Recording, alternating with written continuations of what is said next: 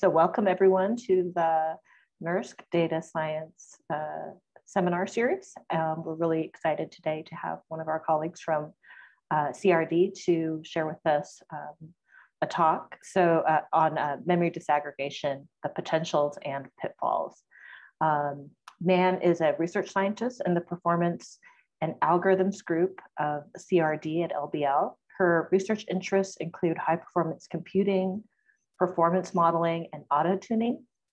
Nan received her Ph.D. in computer science from Tsinghua University in China in 2018. And we're very excited to hear about a hot topic on memory disaggregation that many of us are contemplating and trying to get our heads around. So with that, I'm gonna give you the floor, Nan.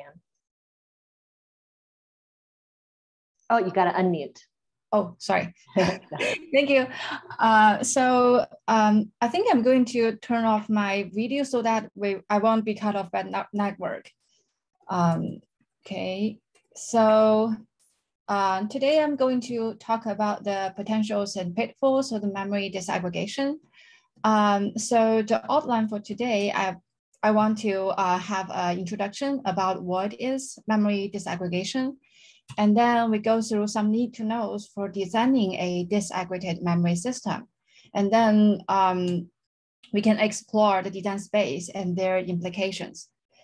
So first, let's go through today's node architecture and memory disaggregation.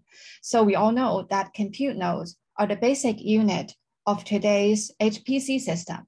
So you see compute node and memory resources are tightly coupled in each node, and users request the resources in a unit of a node.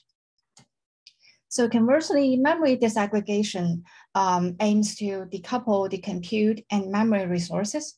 As such, you will have a memory pool which has many memory-only nodes, and these memory nodes are shared across the compute node. So such disaggregation allows for independent allocations of these resources, regardless of where a job is placed.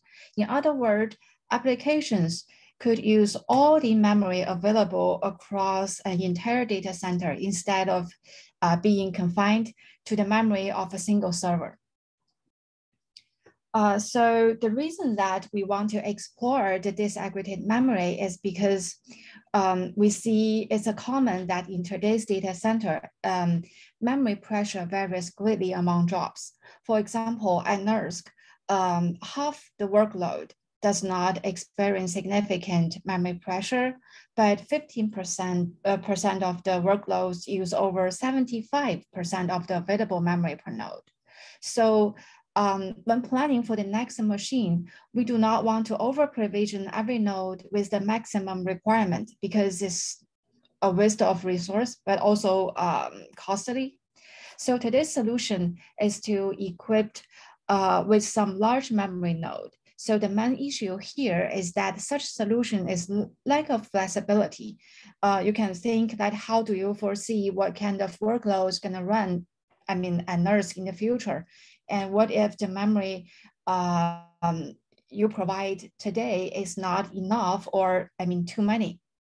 So therefore, memory disaggregation is one way to go. And there's also many research papers that recently published in recent 3 years in resource disaggregation. It all shows that memory disaggregation can address memory imbalance and improve memory utilization in data center and of course cloud. But we still have challenges. So if you see this figure, it shows the ratio of growing flows and memory bandwidth and latency, and also the ratio of growing flows and network bandwidth and latency over time. So you can immediately observe that we have bountiful flows, but lagging bandwidth and latency. So actually the issue just arise from here. If everything improves at the same time, then nothing really changed. But this resource tells us the processor will be increasingly imbalanced with respect to data motion.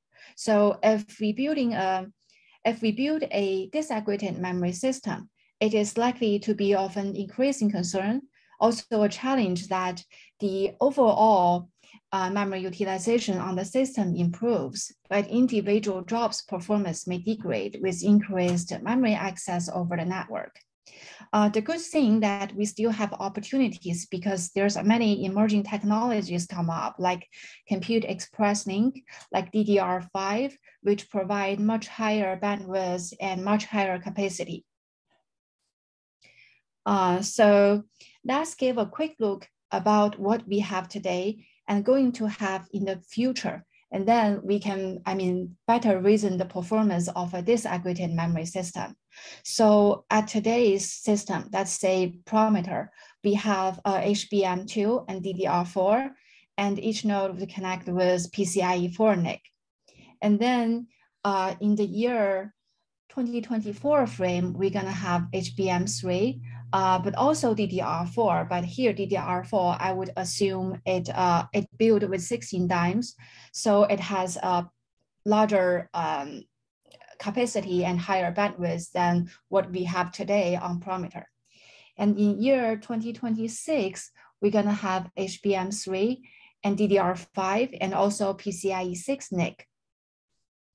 But eventually, the PCIe NIC, you see the bandwidth is much lower than DDR4 and HBM memory. So the network would be the bottleneck. So I'm going to play with these emerging technologies to reason the benefit or pitfalls of using a memory pool. So before we really talk the details about this system architecture design, let's go through some need to knows. First is Leto's law. It is a very useful rule because it provides a simple way to measure the effect of a system. So let me give you a simple escalators example. Let's say the parameters here are if we have one person per step on this escalator, and a step arrives every 2 seconds, and that gives a bandwidth of 0.5 person per second. If this escalator is 20 steps tall, that gives the latency about 40 seconds. So if we have one person in flight, that means that the achieved bandwidth of this escalator is about 1/40 person per second. And then if we want to saturate the escalator's bandwidth, we're gonna need one person arriving every 2 seconds. And that means we will need 20 people in flight. So you see the beauty of this Leto's law is that it's tridirectional. So given any two of its parameters, it's either latency or bandwidth or throughput, we can calculate the third. So the takeaway idea of this Leto's law is that it takes latency time unit for the first person to arrive, and we need bandwidth persons to get on the escalator every time unit. So the same idea applies to the system architecture. High level speaking, bandwidth gives you performance, while latency is a constant overhead you pay, but it can be hidden. So that's revisit the system architecture figures. So parameter node is a fairly standard node structure. It has one CPU that connected to all 4 GPUs and a node local DDR, and then a all-flash raster file system. But by memory disaggregation, the node local DDR will be separate from the node resource and be a remote memory node. So each compute node here, I'm assuming we're gonna use an APU, which combines a CPU and a GPU on a single silicon die. And both CPU and GPU share a common bus to common path to the remote memory. So compute nodes need to go over the network for the remote memory access. So it is natural that disaggregated system, you can access much more DDR memory than today. But now the question is, what want to build such a memory node? And could you get benefit from memory disaggregation?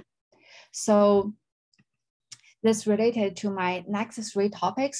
The first I'm going to talk about the system design, is that how many compute node and how many memory nodes you want to buy. And then based on this system architecture design, I will talk about how applications gonna be benefit and what's the performance penalty of those workloads. And then in the end, I will talk about a implementation of this memory pool. So let's go through the first topic, is the system design.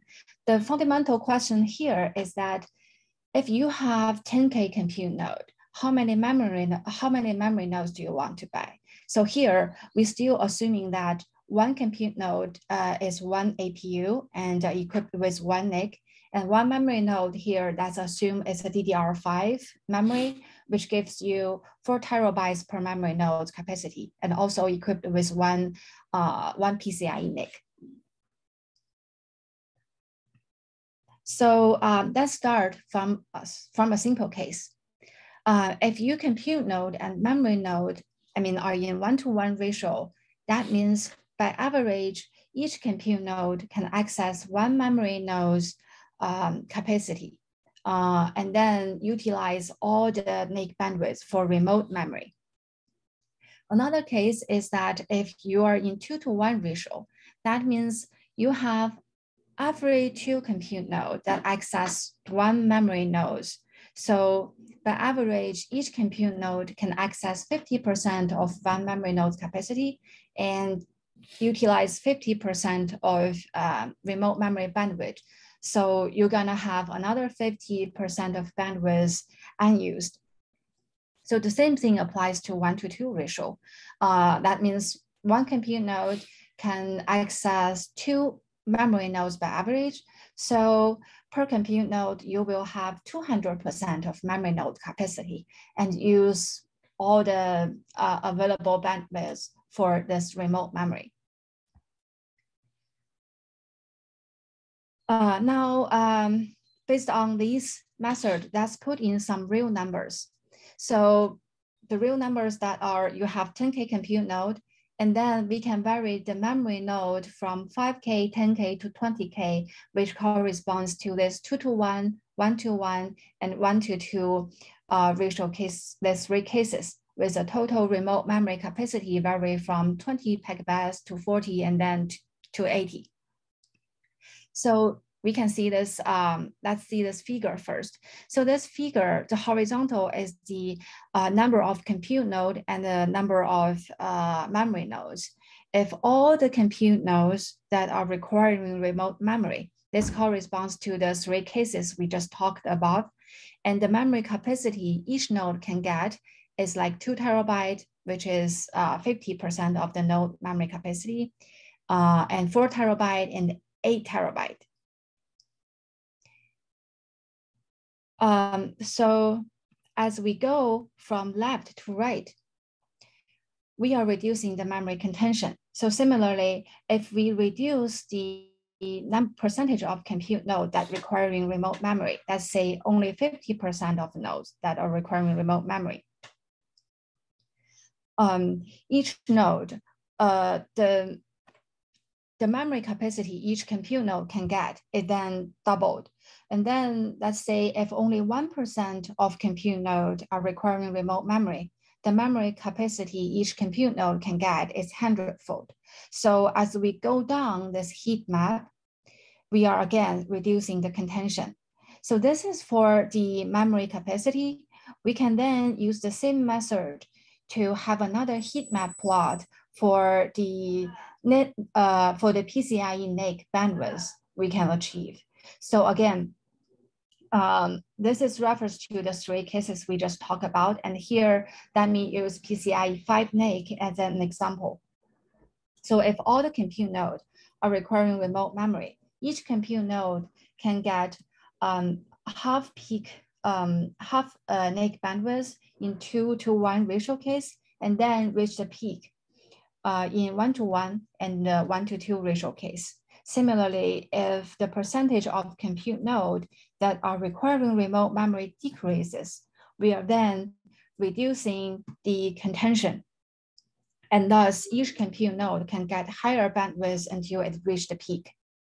So following this method, we can have a bigger heat map that's described the available remote memory capacity and available remote memory bandwidth with PCIe 5 and PCIe 5 NIC and PCIe 6 NIC.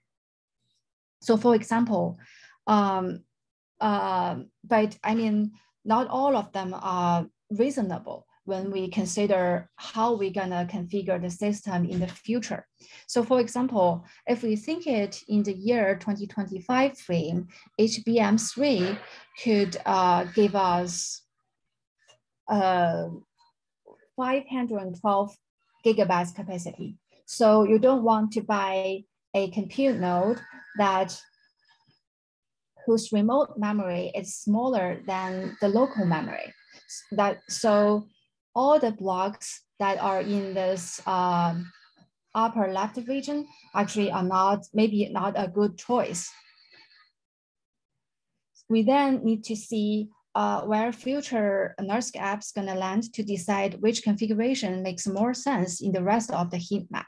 But if you recall, at today's NERSC, 50% workload use 70% memory per node. So that means, let's give a sense that maybe all the highlighted area would be a more tractable design space. That's about 10% to 20% compute node that are requiring remote memory. So next I'm gonna to give a showcase that if we do a storage replacements for AI training, then how much benefit we can get.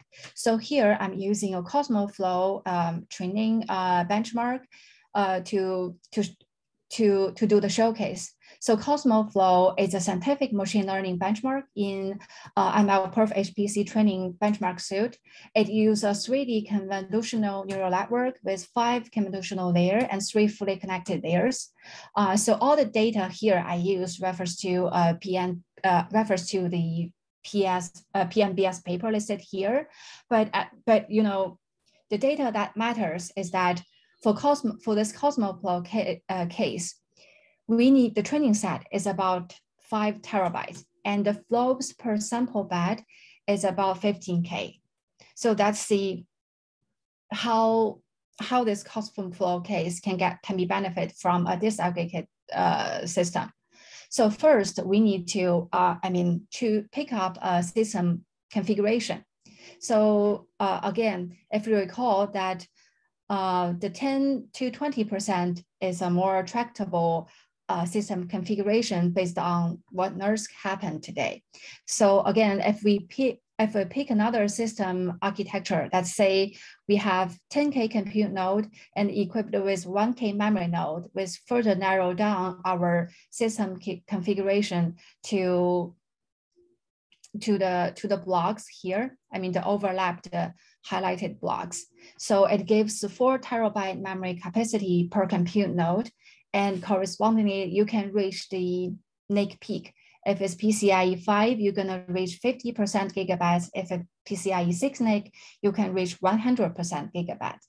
So in the CosmoFlow here, in the CosmoFlow case, so today you can either do it, I mean, in a Lustre file system, you just load all the data from Lustre, and this gives you coherence, but you have no performance. Alternatively, you can also distribute all your data in your local SSD. It gives you better performance, but you don't have coherent. You still have to pay expensive data synchronization. So in a disaggregated memory system, let's say we pick, again, we pick a 10K compute node and only 10% compute nodes that are requiring remote memory. Let's see how much better we can get. So in the CosmoFlow case, if you recall, we have 5 terabytes training set, and we need 15K flops per sample bed. So again, if we fit in this disaggregated memory system, we can, in the picked up system architecture, we can definitely reach the network peak. So that tells us with a peak PCIe 5 NIC, we're gonna require 770 teraflops compute capability to finish this Cosmos flow work. So if it's PCIe 6, we're gonna need more. But I'm gonna give you a reference about how much compute capability we can provide at today's and future GPU. For example, on A100 GPU, it can provide 218 teraflops by FP16 tensor, which is required by the Cosmos flow. This number actually is much lower than what we're gonna require by using PCIe 5 NIC. So if it's Hopper GPU is a newly announced GPU this year by NVIDIA. It can provide 1700 teraflops, which is also slightly lower than what we're gonna require by PCIe 5 NIC, and also much lower by PCIe 6 NIC. So you can see that by using a disaggregated memory system, it shifts the bottleneck from I/O to compute, which is good because if you recall the figure that I showed at the beginning of this talk, flops always grows much faster than bandwidth and latency. So this is the first case that we see how AI training workload can be benefit from memory disaggregation. But I mean, we of course have various kind of applications. So next, I'm gonna talk about what kind of application would be benefit and what will be the performance bottleneck and performance penalty. So again, let's look at this memory capacity and the bandwidth figure. So this is what we have today. We have HBM2 as local memory, and we have PCIe 4 NIC. And then in year 2024, we're gonna have HBM3 and PCIe 5 NIC. And in year 2026, it's still HBM3 and PCIe 6 NIC. You see there's a big gap between the local memory and network bandwidth. So again, the network bandwidth will definitely be your bottleneck. So the general question is that how will memory disaggregation change our way to handle data? And do you have a chance to operate at HBM speed and will not be bounded by the PCIe NIC? So here I'm using a memory roofline to present this capability.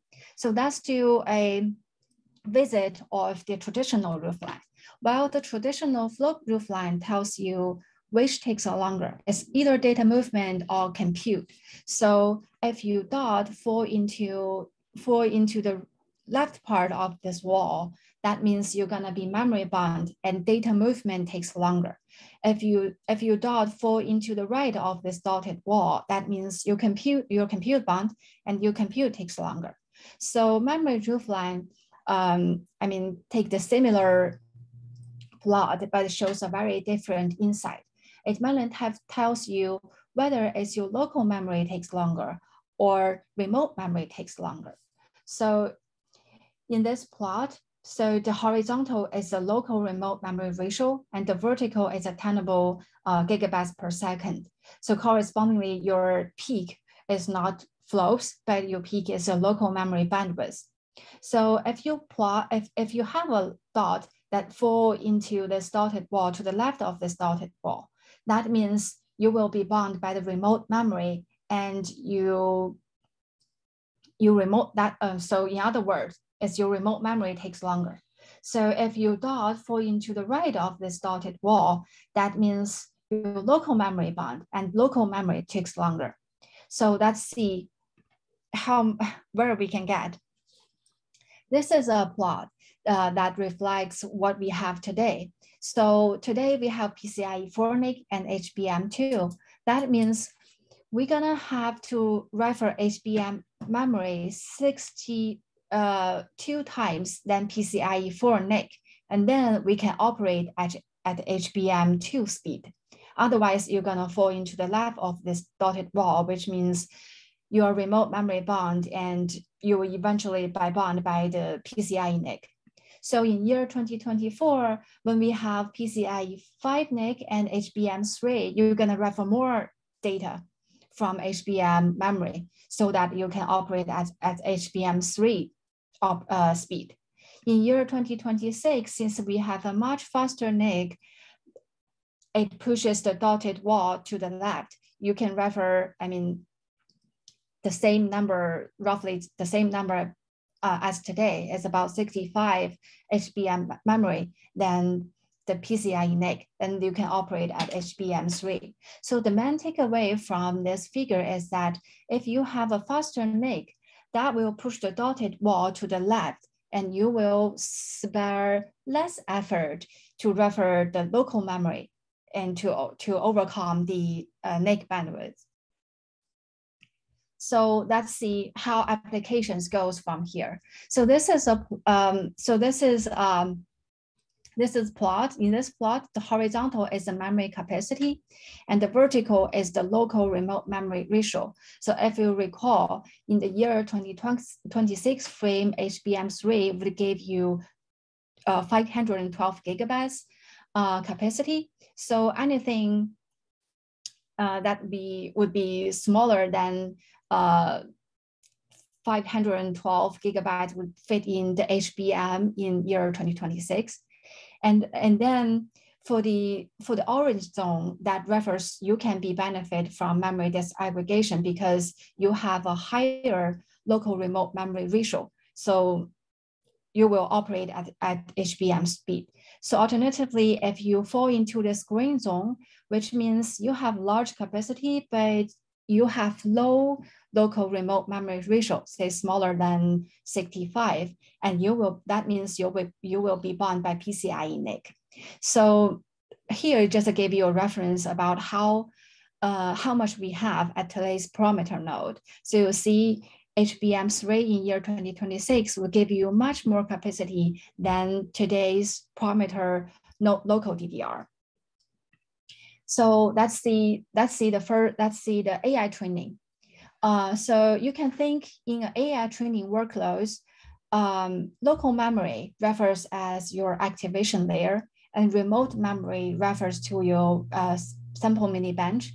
So we just show the Cosmo flow, but also the deep cam and both Cosmo flow both fall into the orange region because you have large capacity, which cannot fit in HBM. You also have a high local remote memory ratio.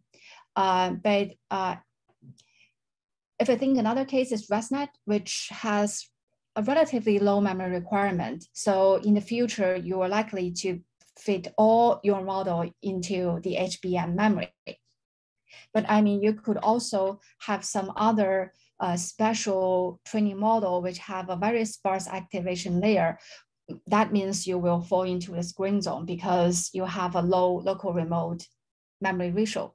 But generally speaking, model size, AI training model size grows exponentially. So by average, all AI model increase 25 times every 2 years, and training size only get bigger. So in general, it moves by AI training workload, it's moved to the upper right, to the orange zone. So that means memory disaggregation could benefit, in general, benefit AI training workload. But we also have many other workload. For example, the graph analysis apps. You can think if you have a small graph, you are likely to fit in HBM, and then actually you wouldn't care this disaggregated memory system.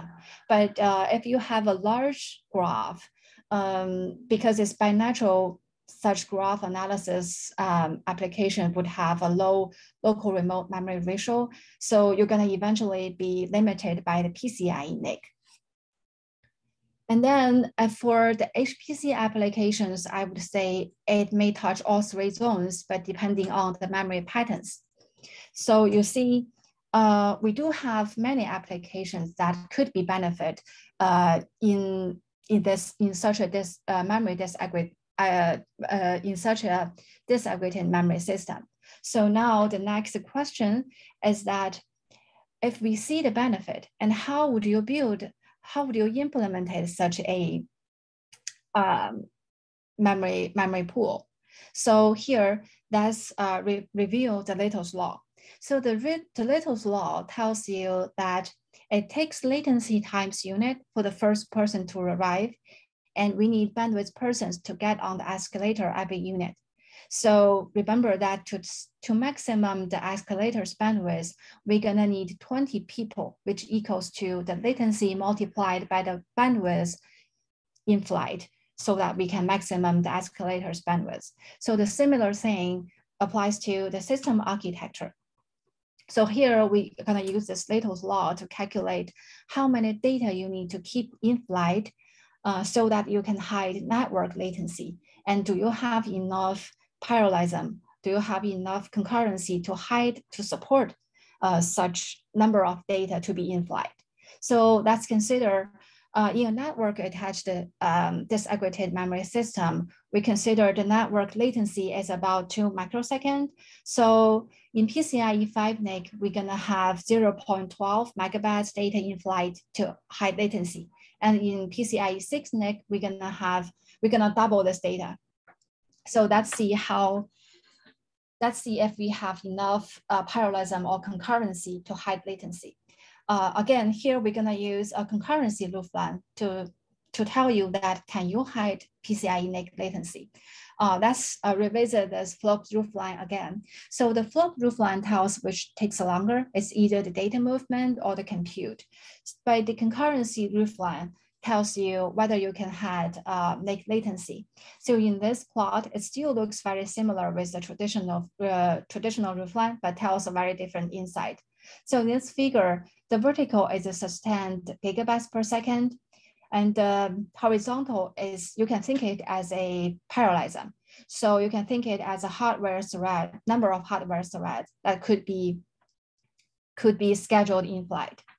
And then correspondingly, your ceilings here is the peak NIC bandwidth, and the diagonal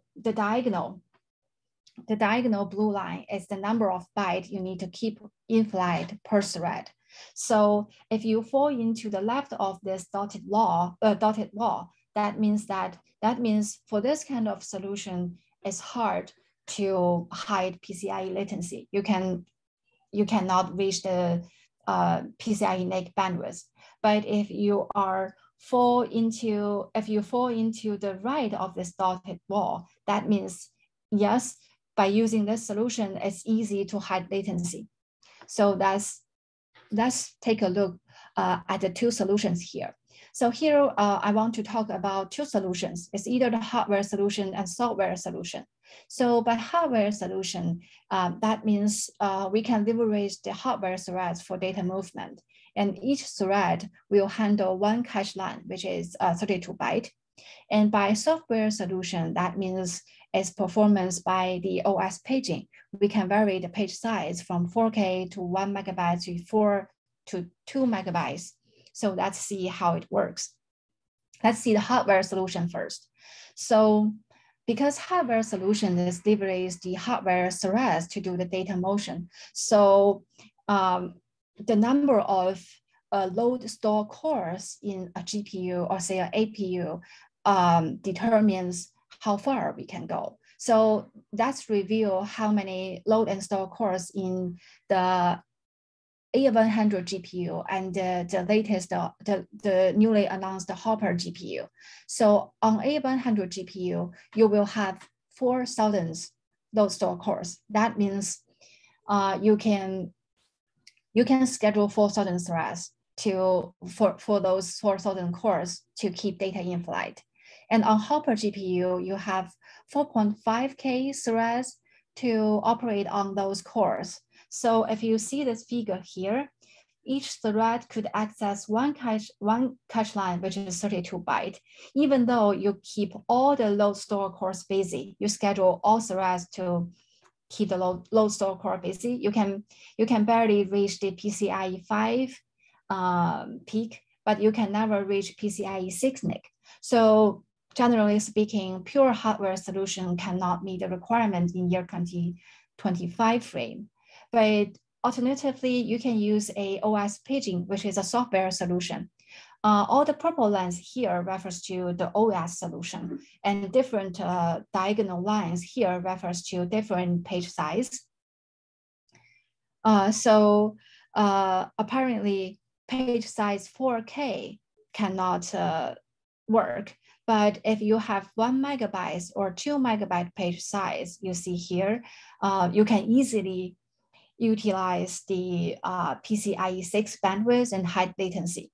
So from this analysis, we can see OS solution can easily saturate NIC bandwidth with page size larger than 256 kilobyte. So OS paging would be a more tractable solution for the disaggregated memory system. In the end, I want to talk about by implementing such a disaggregated memory system, how would that affect programmers? So how do you program on this disaggregated system? So you can think that by either hardware solution or software solution, we can provide implicit interface or explicit interface. So implicit interface, which means that it's programmer friendly. You can think you just program like unified memory, but it's generally expensive. Alternatively, we can also use implicit interface in a software solution, which means you can think you could program on this memory pool using like CUDA mem copy, which is cheap but also program friendly. So alternatively, all the explicit interface, for example, like SHMEM, is program unfriendly because you have to rewrite your code using, let's say, SHMEM model to keep your performance, and also you need to spare more efforts to make your code run correctly. But generally speaking, software solution is relatively cheap than hardware solution. So in the end, just as a summary of my talk is that system architecture design needs to be determined by both data center and applications. Remember, in this heat map, data centers have the budget to determine how many memory nodes you want to buy, but applications running at that data center determines the occupancy. So it requires both roles to determine which system architecture configuration would be more reasonable. And then we estimate the benefit or say no benefits of different kind of applications. Let's say we should look at local remote memory ratio and memory capacity requirement instead of using applicable scenarios, because local remote memory ratio really determines whether you will be bounded by the NIC bandwidth or NIC latency. And that gives you a more precise performance penalty for your applications. And at the end, we talk about the two solutions of disaggregated memory system. The conclusion is that the OS paging is a more tractable implementation for the memory pool compared to using hardware thread. But we still have some future work that need to be done. For example, currently this is all theoretically analysis of whether we could be benefit or not benefit by the memory system. We could also look for some other solutions like hardware simulation using FireSim. And we also need to evaluate various applications to see if there's more critical metrics need to be considered. We also, since this disaggregated memory system is actually an all stacks question, so we need to collaborate with all other stacks to see what is missing or what would be the potential. So that is all for my talk.